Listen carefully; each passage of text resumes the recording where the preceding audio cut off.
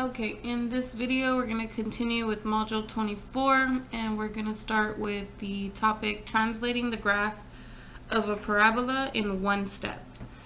So the first thing we need to know is the rules for translations. There's only two kinds of translations, and that's a vertical translation and a horizontal translation.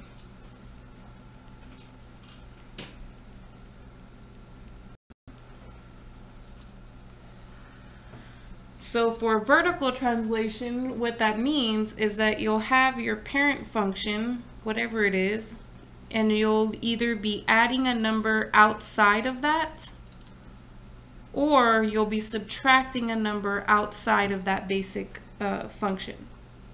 Okay.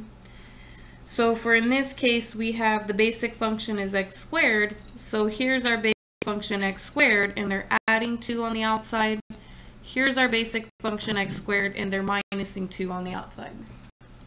So those two would be cases of the vertical translation. Vertical translation means up or down. Okay.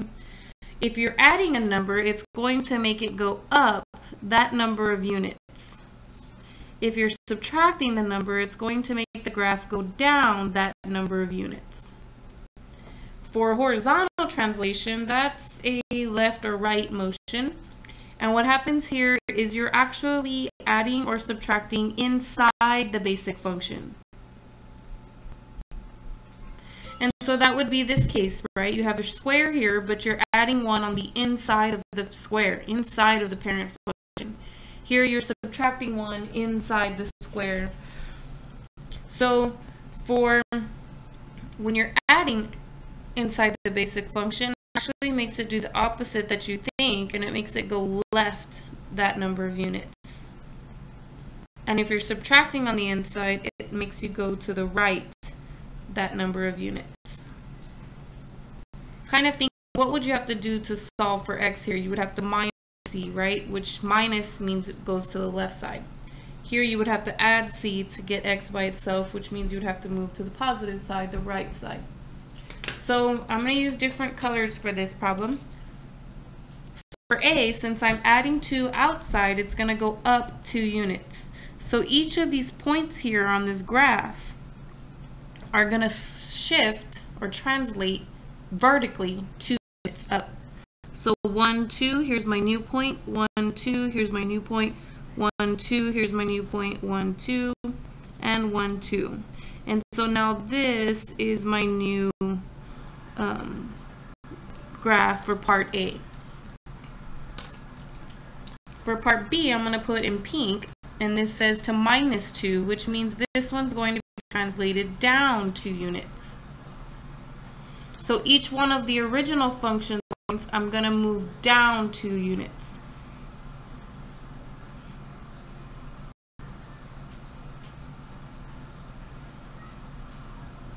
And then I'll draw my parabola.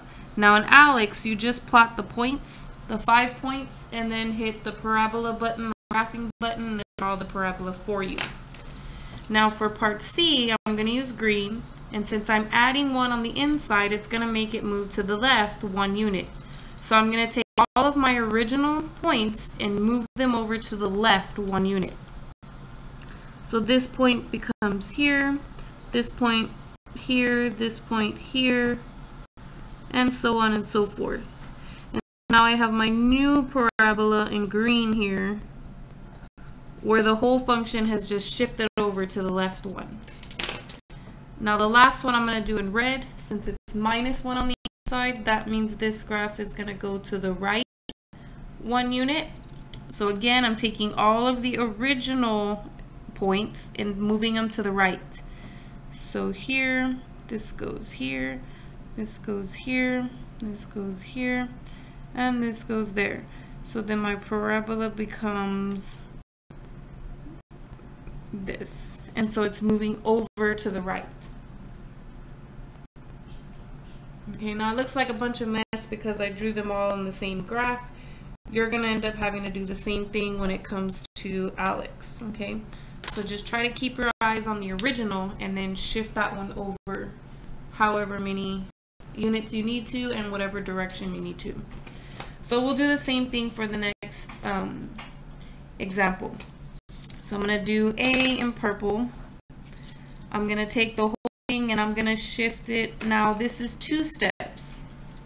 So I'm going to draw 4 different graphs then. Let's do one in purple. We'll do one in pink, just so you can see how everything is moving. One in green, and then finally one in red.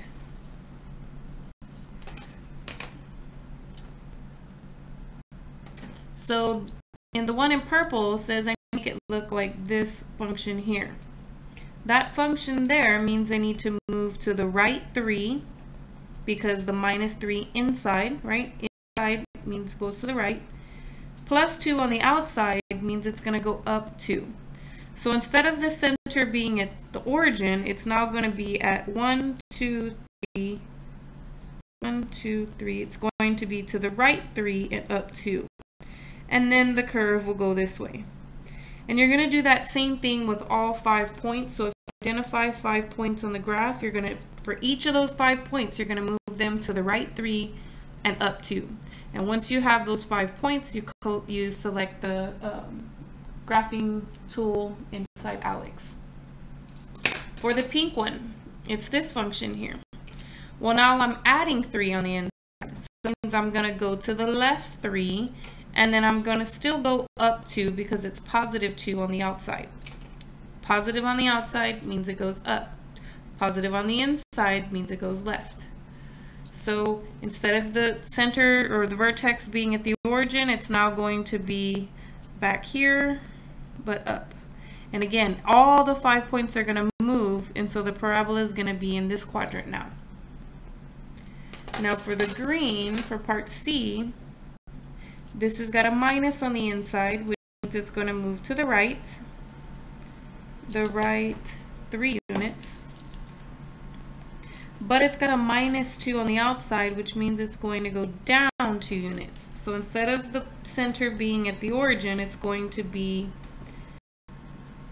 down here. And then if you move all 5 dots, you'll end up with your parabola down here in this quadrant. Now we'll do the same for the red.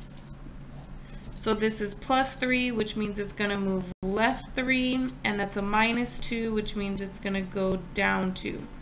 So to the left and down means the vertex is there, and then the parabola opens up this way. Again, you have to do these motions for every single point. All 5 of those main points are the points you need to translate however you need to translate them.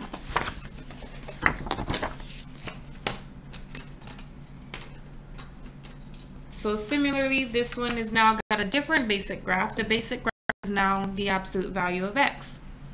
This is the shape of the absolute value of x. And there are 5 points here.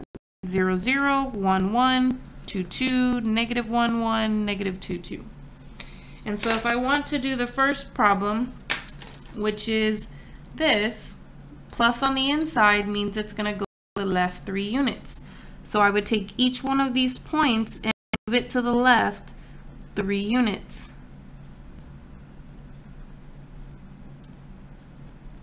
And then I would graph that V shape again. For part B, I'm going to use red. This time I'm minusing 2 on the outside, which means it's going to take the original and move it down 2. So I'm going to take this graph here and shift it down 2. So this point goes down 2 units, this one, each point moves down 2 units. Make sure you're using the original, not the one from part A.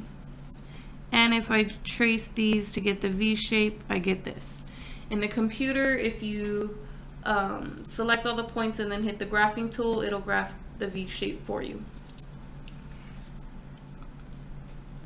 Okay, here's another topic. Transforming the graph of a quadratic, cubic, square root, or absolute value.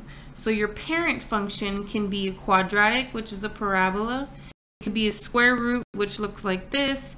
It could be an absolute value, which looks like a V. And that's it. The the three, or cubic. Cubic can look like this. So those are the basic shapes of the graph. We just need to know how to shift them and how to maneuver them, okay?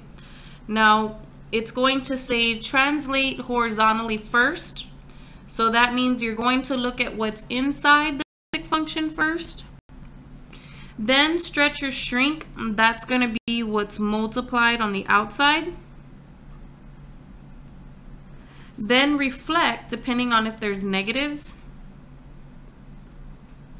And translate vertically, which is what you add or subtract on the outside of the basic function. Okay, so we have not covered the translations of the transformations of stretch and shrink or reflect. So I'm going to go over that in a separate video, and then we'll come back and do this particular problem.